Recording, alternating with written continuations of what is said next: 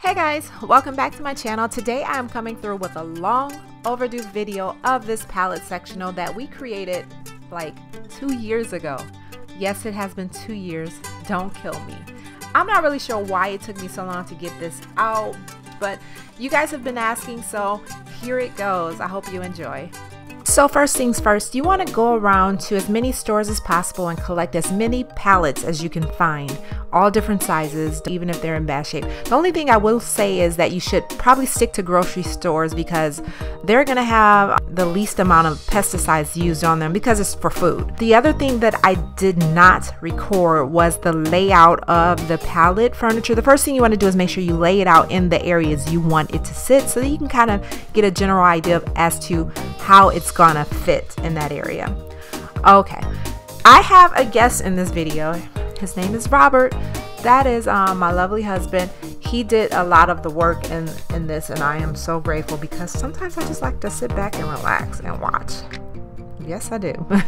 I'm gonna see if I can get him on the recording here a little later. But what we did is we removed the majority of the planks off of the pallet, and we cut them down to size so that they can fit the furniture.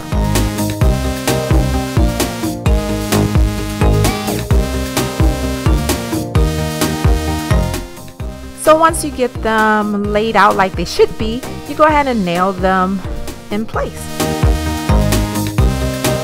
Because we wanted the furniture to sit a little higher, we added another pallet underneath. If I can suggest anything for you guys to do differently, I want to make sure you know that any wood that you're not gonna need or use, remove it from the pallet furniture, because this made our sectional so much more heavier.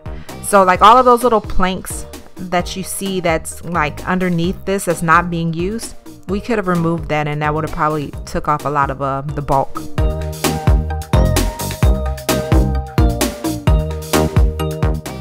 When we flipped it over, it was so cute. I was so excited, but it still wasn't high enough, so we decided to go ahead and add legs.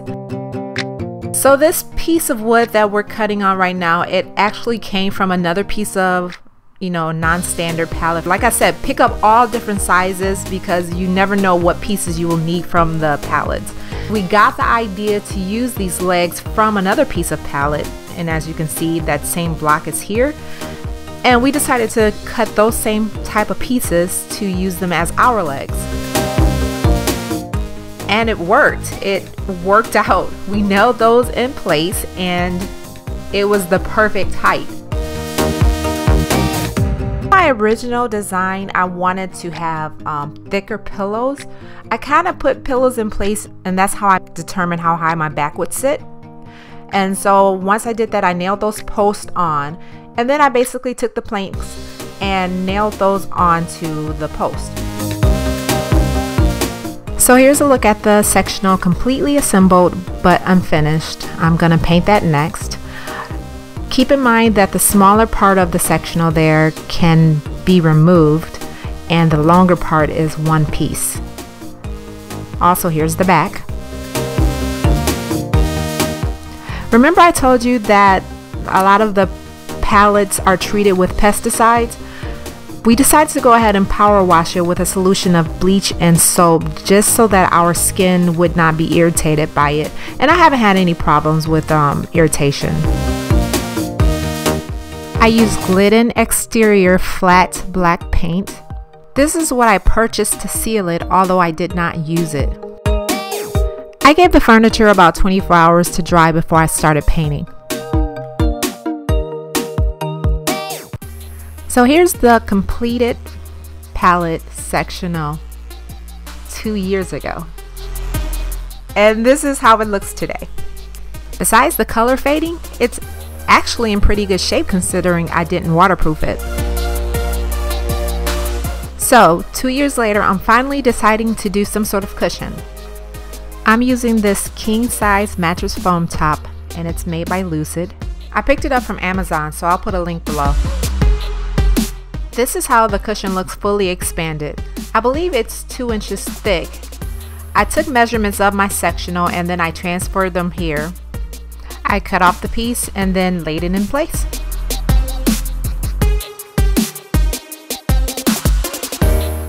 Using spray adhesive, I glued together pieces of foam to cover the area that was not covered by the larger piece. For my slip cover, I'm using this canvas drop cloth that I picked up from Home Depot.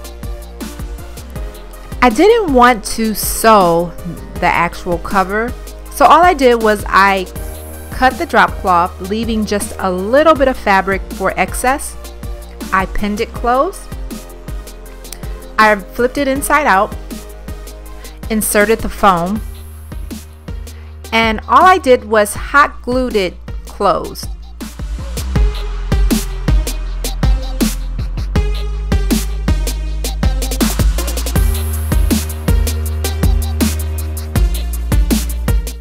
And finally, I want to protect the fabric with Scotch Guard. So that's it, guys. I hope you enjoyed the creation of my pallet sectional. If you'd like to see how I styled this, here's a snippet here, but if you want to see the full video, be sure to check it out. I have the link in my description. Babe, do you have anything to say? No, I think Angela pretty much covered everything. Why do you have to say Angela? It just sounds so fake. Okay, well, until next time, take care.